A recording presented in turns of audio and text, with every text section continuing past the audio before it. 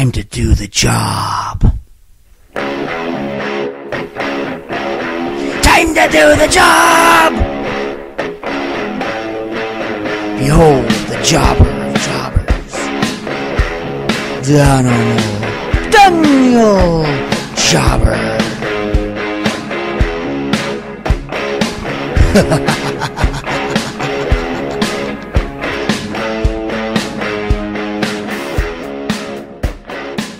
Time to do the job. It's all about the job and how you do it. What's up, everybody? This is the D-Job, Danimal Daniel Jobber, coming to you with an episode of Jobbing Out with Danimal Daniel Jobber, 205 live in the WWE Cruiserweight Report. This week, I'm proud to have the show coming to you courtesy of the Edmonton Sports Podcast Network. I'm proud to have my show alongside such great podcasts as Mike the Ref's own The Blown Call and his shorter podcast known as Quick Calls. It's also alongside such great Alberta wrestling shows such as CWC Evolution and RCW Breakout, featuring Mike the Ref's awesome wrestling commentary. Mike's commentary is so action-packed, it hits you like a shot in the mush. Finally, there's the Sounds of Struggle podcast, featuring the always entertaining Chris Parrish and Maniac. Whoa. Those guys have chemistry. There's lots of great action on the Edmonton Sports Podcast Network. In my opinion, when it comes to sports, it's the real ESP. Not gonna go there. Don't want to upset the other sports network. As it stands, I may get sued by the people who bring you extrasensory perception as it is. Anyways, check them out, and when you realize what I already know, that they are the most awesome thing in Edmonton sports entertainment, be sure to visit the Edmonton Sports Podcast Network merchandise shop, courtesy of whatamaneuver.net. Be sure to get your shirts and show Edmonton how proud you are to have such great local entertainment. Remember, you can enjoy the magic of Edmonton Sports Podcast Network on YouTube, iTunes, Google Play Music, and on the awesome mobile app Podbean. So now, on to the WWE action this week. On SmackDown Live, Maryville, Quebec's Kevin Owens beat Winnipeg's Chris Jericho to immediately reclaim the U.S. title after losing it to him 2 nights before on Payback. He also attacked him, apparently injuring him badly, and they had to help Jericho out of the ring to the backstage area. Of course, we all know Chris Jericho is leaving WWE for a while to tour with his rock band Fozzy, and likely won't be back until the tour is over. Jericho is actually a pretty good rock singer, and if you get a chance to see Jericho and Fozzy perform, I take the opportunity. Also, Monday Night Raw had its worst ratings of the year this week. In my opinion, this is because they have a part-time missing in action Universal Champion, Brock Lesnar, who is not due to be defending his Raw title for 2 more months, which is a complete 3 full months after winning it from Goldberg at WrestleMania 33. I think WWE should really reconsider this. Having their main Raw title off TV for such a long time is sure to hurt the brand. I feel they should change their mind and have Lesnar defend his title at the next Raw pay-per-view, which is called Extreme Rules, and he should defend it against Finn Balor, the inaugural Universal Champion who deserves the first title shot, as he was forced to forfeit the title due to an injury, and he never really lost it to begin with, so I think he should be next in line as far as I'm concerned. But knowing the WWE, it's doubtful they'll do anything about it, and they'll probably just force their top contenders like Finn Balor to accept the champion sitting on his butt for 3 months while none of them get a shot. That's what it is. I think they need to get that title off Lesnar as soon as possible, though. By SummerSlam, the latest. If they want to have him to main event WrestleMania again this year, WrestleMania 34, they should have him be a rematch for the title, or just have him be the challenger for the title. Because if you have him in this kind of a schedule all year long, you're just going to hurt your brand all year, and that's just not worth it. That's a very poor way to promote your number one brand, in my opinion. So, anyways, that's all fine and good, but here we're Albertans, and we have other things worth caring about. Calgary's own Jinder Mahal, nephew of former Stampede wrestling great Gama Singh, is getting a push in WWE and a WWE title shot, aided by the Singh brothers, formerly known as the Bollywood Boys. He has a chance to not only compete for the WWE Championship, currently held by Randy Orton, but to revive the Singh name in his new small faction, which is designed to help promote the WWE in India. So let's get behind our Jinder Mahal and show our support for him in the new and important role he's been put into. If he's able to help make the WWE more popular in India, that'd be a huge career achievement for our Calgary boy. Let's show the WWE Universe that regardless of whether an Albertan plays the role of a heel or a babyface, that we're one proud wrestling province. Alberta proud, Alberta strong. And of course, we still have Natalya Neidhart of Calgary's Hart family, who's also in a revised important new heel role on SmackDown Live. How about the Blue Brand, Alberta? 2 Albertan superstars representing us on SmackDown Live. Anyways, now to the Cruiserweight division. First off, why do I cover the Cruiserweights? Well, besides being fun to watch, yet sadly underappreciated part of WWE, WWE Cruiserweight division provides opportunity for a number of great Albertan wrestlers who happen to be cruiserweights themselves, basically under 205 pounds. Why should you listen to my podcast? Well, to follow the cruiserweights, you have two choices. You can sift through and watch hours of WWE television every week to watch the 5 to 8 cruiserweight matches, watch all the action, and try to take in and process all the stories yourself week after week, like I do.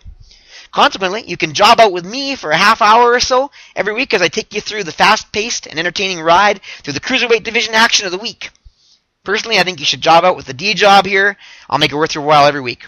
Right here at home on the Edmonton Sports Podcast Network. Now, to the busy and exciting week in the Cruiserweight Division, we got a whopping 8 matches to take you through. Oof. Anyways, first off, on NXT, we had a bonus match. Jack Gallagher took on Tyler Bate, the WWE United Kingdom champion. Of course, Tyler Bate's not technically a cruiserweight, but Jack Gallagher is one of the stars of the cruiserweight division. And this is a very good scientific technical wrestling match most of the way. Lots of takedowns, leverage holds, skilled leverage pins, etc. Now in the end, Jack Gallagher finally gets a drop kick and a couple of vicious headbutts and almost gets the 3 count, but doesn't. And in the end, Tyler Bate wins with the Tyler Driver 97. The match was likely designed to generate publicity for the upcoming WWE Network United Kingdom show they have planned. Some of the wrestlers who will be on the show are sitting in the front row watching, taking in all the action. So, anyways, following that, a few days later, we had main event, and we had one cruiserweight match on the show, and it was Grand Metalik and Lince Dorado versus Drew Gulak and Tony Nese. Of course, Drew Gulak is the main guy in a storyline I like to call the Cruiserweight Crusade, where he's trying to make the cruiserweights not wrestle like cruiserweights. Basically, no high flying, just safe, responsible, technical wrestling. And he's been antagonizing Mustafa Ali with this issue because Mustafa Ali's a high-flying wrestler. Personally, I think he should be picking on Metalik and Dorado himself instead, because they're actually really they're probably more high-flying than Mustafa Ali, anyways. So I mean, I think he should be taking on Metalik and Dorado and challenging them rather than Mustafa Ali. But Mustafa Ali's been his target so far, so. Anyways, to the match. It's a typical tag team match for most of the way. The babyface is off to a hot start. A dirty heel tactic interrupts the momentum and puts the heels up top, basically. He gets them going. And they work over Lince Dorado for a while. Tony Nese does his move where he holds Dorado upright for several seconds, showing off his strength, and then drops him on the top rope. However, Dorado actually slingshots around and has his neck bounce up and hit the bottom rope as he bounces off. Basically a new twist to the move, and looked kind of interesting, nasty, more exciting. Anyways, following a hot tag to Grand Metalik, the Luchadors really put on a high-flying energy showcase. They even have the crowd cheering when they took turns reverse vaulting off the top turnbuckle, one onto each of their 2 opponents outside the ring. Then Grand Metalik hits his Metalik driver in the ring on Drew Gulak and gets the victory. It's a great way to show Drew Gulak that they're not buying into his no-fly zone cruiserweight crusade. Very fun match anyways. Why we're not seeing more of these guys on Raw and 205 Live, I have no idea. And why we're not giving these guys a storyline. Why not give Metalik and Metalik and Dorado a storyline and get them involved in the Cruiserweight division better? I don't know. Hopefully in time we'll start to see that, because they're really entertaining to watch anyways. And then, of course, we had the pay-per-view WWE's Payback, and we had on that show the Cruiserweight Championship being defended. We had Neville, the Cruiserweight Champion, versus Austin Aries! A-double himself, pardon me. The match was actually a really good match, but really deserved a better ending, in my opinion. The two men put on an energetic performance, winning the crowd over. Neville carried the match early on by riling up the crowd with his constant crowd taunts. Aries was a little more quiet and subtle, but started getting the fans cheering for him to win more than just for Neville to lose as the match went on. So he, started to win them over. Then they just ruined a good match, in my opinion, when Austin Aries was about to make Neville tap out to the last chancery. Neville slowly manages to grab the ref's shirt, and in desperation pulls him down over top of them, and interrupts the hold, and the referee gets up and disqualifies him for grabbing his shirt. I mean, I was okay with Neville retaining the title, because of course you can't lose the title on a disqualification, but I felt the match deserved a better ending than that, than a DQ finish. Disappointing ending to what could have been one of the best matches on the pay-per-view card. That ending, the match became almost forgettable and skippable, in my opinion, so that's too bad. I thought that was kind of the low point of the of the Cruiserweight week, and I thought it really should have been the high point. So anyways, on to Monday Night Raw! And before the match, there's an interesting backstage segment that showed the tension in the relationship between Neville and his sidekick TJ Perkins. Perkins starts to tease Neville about the fact that other people, of course, are feeling that his grabbing of the ref was in desperation when he's about to tap out.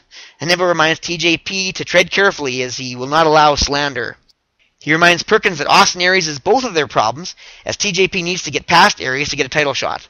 Neville says he'll help Perkins out, but he needs to start pulling his own weight, and he should start in this match with Austin Aries that night on Raw. So anyways, before that match, we had Tony Nese, the Brian Kendrick, and Noam Dar in 6-man tag team against Rich Swann, Akira Tozawa, and Gentleman Jack Gallagher. And Gallagher got a surprise for the other two partners as he brought them each their own umbrella. Of course, Jack Gallagher always walks around with his umbrella and does the Mary Poppins leap typically off the top rope with the umbrella extended to look like Mary Poppins and to just make a cool twist on a jump off the top rope attacking his opponent. Anyways, it was a good high-energy match, high intensity. Good way to showcase 6 of the best that the Cruiserweight division has to offer. Except for the announcers, there was not much to focus on ongoing storyline between some of these men. But there was storylines. Just, like I said, they didn't really showcase them much. Akira Tozawa had a chance to get the crowd into the match early on with his battle cry with his ah, ah, ah, ah. But in the end, Jack Gallagher tags in, hits his corner dropkick on the Brian Kendrick, and pins him to give the babyface the victory and make the crowd happy. A good way to get the Cruiserweights showcased on Raw.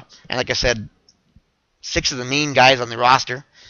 Give the crowd a good taste of Cruiserweight action. High energy, intense, fast-paced. We also had another match, of course, which we talked about earlier. The match that Neville was talking to TJP about. TJP versus A-Double Austin Aries, the fellow who failed to gain the Cruiserweight Championship from Neville at Payback. It's another solid match. Neville's watching with interest from the backstage, of course, to see how his sidekick makes out in the match. The story of the match is that TJP injures and works the injured leg of Austin Aries throughout the show. The injury keeps Aries from using his Discus 5 arm. Of course, they call it the Discus 5 arm because it's better than and more vicious than a Discus 4 arm. And they try to make the Raw audience wonder if the injured leg will be the key to TJP pulling off the upset in the match. However, Aries finally gets TJP in the last Chancery submission hold, and he's forced to tap out, giving Austin Aries the victory. After the match, TJP attacks Aries again, puts him in his leg injury submission hold, the knee bar, and keeps him there for a while, further injuring his leg. Finally, after TJP finishes doing the damage, he leaves the ring in a show-off fashion, leaving Austin Aries crawling around with his injured leg in the ring. We'll see if this injury in the leg of Austin Aries carries over in the next couple weeks and plays into some of the future stories on the Cruiserweight division. Anyways, that was it for the matches on Raw. Then we have the Big Show 205 Live. And this was actually a pretty good show. It started off with TJP versus Lince Dorado. And we finally get to see the acrobatic luchador Lince Dorado back on 205 Live. It's been a while. I was hoping we'd see Lince Dorado, Grand Metalik, or both on 205 Live or Raw sooner or later. Actually, the entire episode of 205 Live is matches that I've been advocating for. So it's almost like the WWE was reading my mind, or at least reading my power rankings, or something. Either way, we're definitely on the same page regarding the Cruiserweight division this week, me and the WWE. So also interesting to note that despite his heel turn and his alignment with the Cruiserweight champion Neville, TJP still has roughly the same classic video game style character entrance, which I think is a bit too happy and cheery for a heel entrance. I mean, he does have a bit more attitude when he enters the ring. However, personally, I think he should change it up and really make an entrance that's more fitting of a bad guy, or at least a video game villain or something. It's just, I don't know, it just doesn't fit the bill for me for a villain cruiserweight wrestler. Anyways, of interesting note, TJ Perkins is now being referred almost entirely as TJP, and you hardly ever hear the last name of Perkins even mentioned anymore. Even when he enters and leaves the ring, he's being announced as TJP, so I think that's the trend going forward. Anyways, this is relatively a short match, but far from being a squash match. These two actually had really good chemistry. Both are pretty agile high flyers. TJP tries to rip the luchador mask off Dorado on 2 occasions. The second one setting up his victory, actually. So after TJP pulls Dorado down by the mask on a second such occasion, as I mentioned, he quickly transitions into the knee bar submission hold, and Dorado taps out, giving TJP the victory in the match. It's another exciting match to open 205 Live show as per usual. They almost always have an exciting and high-energy match to get the show off to a good start. They know how to start a card off anyways. It was really good to see Lince Dorado in this role anyways, and I hope we get to see more of him in Grand Metalik or even both more often. Perhaps even giving them a story of their own. Oh boy, what a concept. Oh well. And after the high-paced opening match comes my favorite segment. A quiet, intimate interview with the Brian Kendrick, the man with a plan, regarding the state of his ongoing lesson storyline with Akira Tozawa. He talks about how he was insulted because when Tozawa came to the Cruiserweight division, of course Kendrick offered to take him under his wing as a mentor, because he knew Tozawa well from wrestling with him in Japan, and of course was much more experienced than him. But Tozawa refused and started getting caught up in the action, and fell in love with the WWE Universe and the way they responded to him and his battle cry, "Ha! Ha! Ha! Ha!" And he lost focus on winning matches, apparently. Of course, Kendrick proceeded to cost Tozawa matches every week, teaching him a new lesson each time, and after costing Tozawa a number of matches and causing him a great deal of grief in the process of teaching him a total of 10 lessons, Tozawa finally had enough. Tozawa then starts to get revenge by costing Kendrick matches, even beating him a couple of times, teaching him lessons of his own, such as appearances can be deceiving, which is a lesson actually Kendrick originally taught him, and then ones like, you have to have eyes in the back of your head, and finally, choose your tag team partner, wisely. Anyways, at the point where Kendrick was saying that he was done fooling around with him, Tozawa comes out of nowhere, kicking Kendrick in the side of the head. He then sits down and says, "This is lesson number 5. Always in an interview with a bang." Tozawa is so entertaining, man. In my opinion, he should be the number 1 contender, getting the next title shot. However, it's more likely Austin Aries will win the title finally at Extreme Rules, and then TJP will get the next title shot after Neville's rematch. Maybe a while before they ever exciting to hear Tozawa gets a title shot, unfortunately. Anyways, we have more matches to cover, so let's move things along. 2 more important matches to get to still. So much action in the Cruiserweight division this week, man. Anyways, we have Drew Gulak versus Mustafa Ali. This match is very important, as I've been saying that for Gulak's Cruiserweight crusade to really benefit him, it'll eventually have to get him a win, and preferably over Ali, who he's been antagonizing for so many weeks. This week, they finally have the match. And Gulak comes out to his usual no-fly zone sign and his megaphone saying, "I'm not lying! No high flying!" And of course they have a short vignette of Gulak acting like a politician, doing a commercial saying how Ali was reckless again last week and how he brings real change to 205 Live.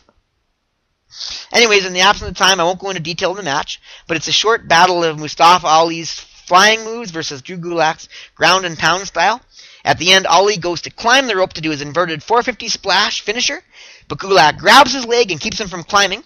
Ali hits him with a vicious enziguri, dropping him to the mat and then climbs to the top, but when he jumps off this time, he does a froggy splash, and Gulak raises his legs and Ali lands hard on top of them, and Gulak quickly rolls him up for the 1, 2, 3! He gets a huge victory over high-flying Mustafa Ali for his Cruiserweight crusade. It's a much-needed victory. Really get the storyline going, as I was saying, because it was just a lot of talk until that point. So good to finally see it going. Anyways, after the match, Dasha interviews Gulak in the ring and asks him what his victory means to him. And he says the victory is huge for his campaign, helps him prove that high-flying doesn't work. He reminds people that he's the future of 205 Live. Drew Gulak. Good luck, man. I hope you make the storyline work. And then finally, the main event of the 205 Live evening. And of course, for you to appreciate how important and long awaited this match is, I have to quickly recap the Alicia Fox storyline, as they do on the show as well. Originally, Alicia Fox was the girlfriend of Cruiserweight Cedric Alexander. Noam Dar started trying to win her attention, though, week after week, giving her attention, hitting on her, and referring to her as Alicia Fox. After a few weeks of this, Alicia Fox dumps Cedric Alexander and becomes Noam Dar's girlfriend. I need to add that shortly after this, too, Cedric Alexander gets hurt, for real, and has been injured and unable to wrestle ever since, so that was unfortunate. And it was after this, Alicia Fox started receiving anonymous gifts every week, and Noam Dar kept being surprised by this, but pretending that they came from him. Finally, a number of weeks later, Rich Swann admitted to the audience that this was him who was sending these gifts to Alicia Fox. And of course, the following week, the three confronted each other in the ring, and Alicia Fox and Noam Dar called Rich Swann a liar, and Noam Dar reiterated that it was him who was sending these gifts to the beautiful Alicia Fox. At this point, another gift was delivered, and once again, Dar pretended the gift came from him, and that it was from the heart. However, when Alicia Fox opens the box, white powder blows out all over her.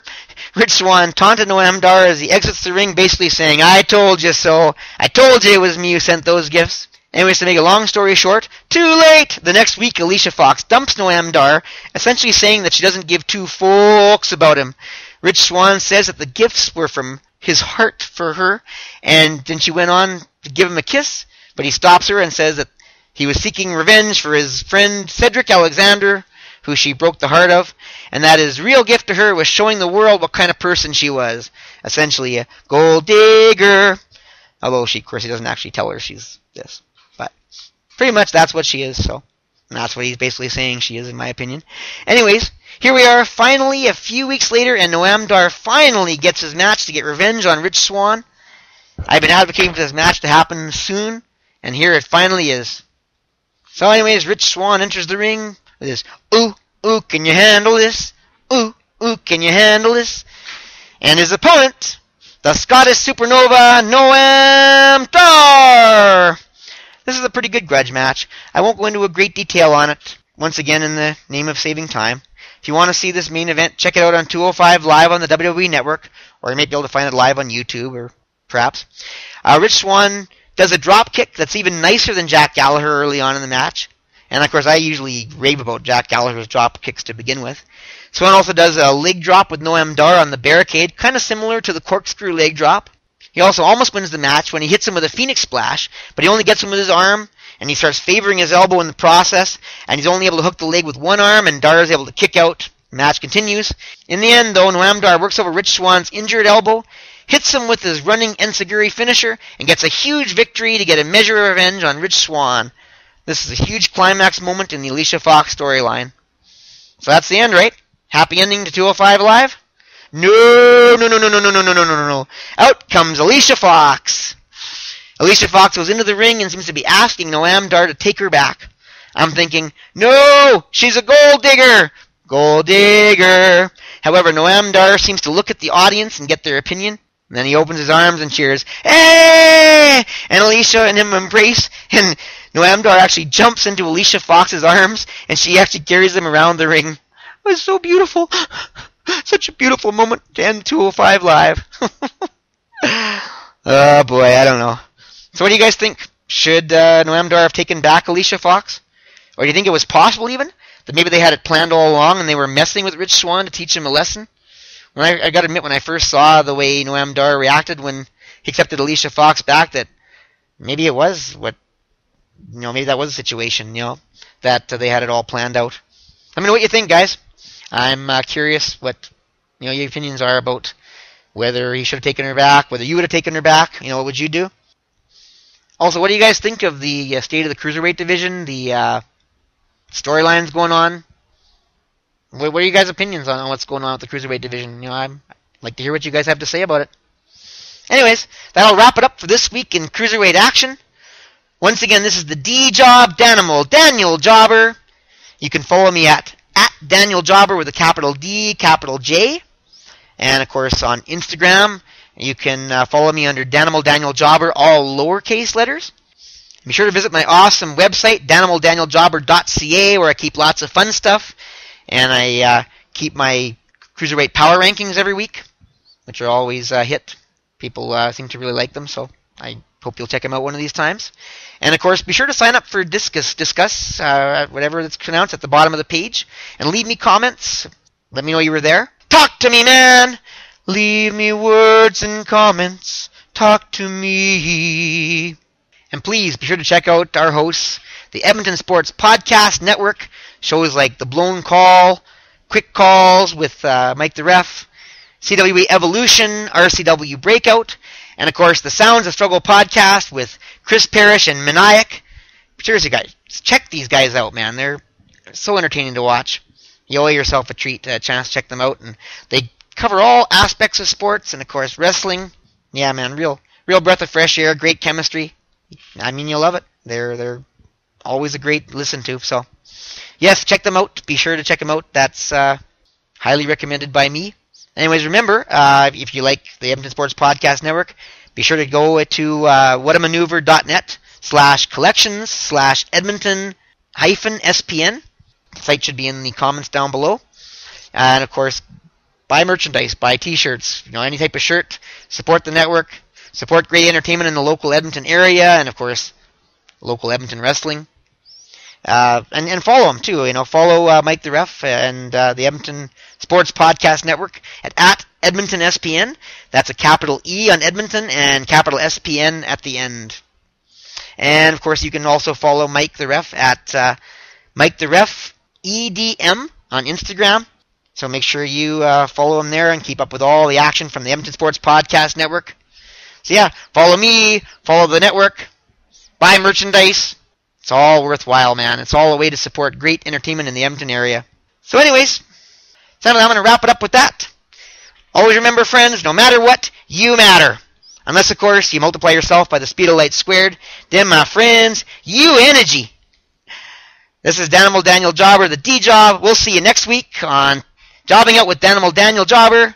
Jobber out! Time to do the job!